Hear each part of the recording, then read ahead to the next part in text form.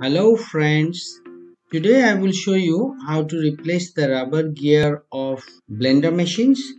During long use, these rubber gear teeth are broken or damaged, so we need to replace them. Here I have got two new rubber gears to replace the old ones. So let us start.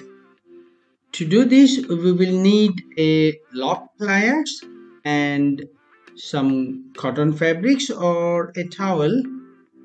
First, use the lock pliers to hold rubber gears like this, and then grab a piece of cotton fabrics or towel and hold the blades carefully so that it doesn't hurt you.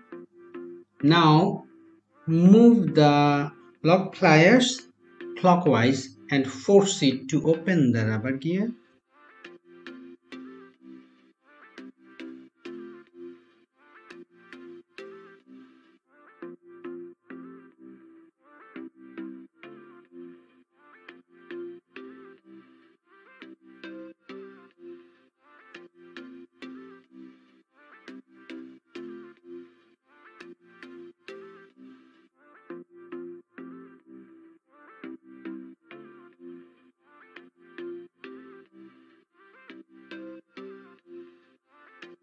So we are done replacing this rubber gear.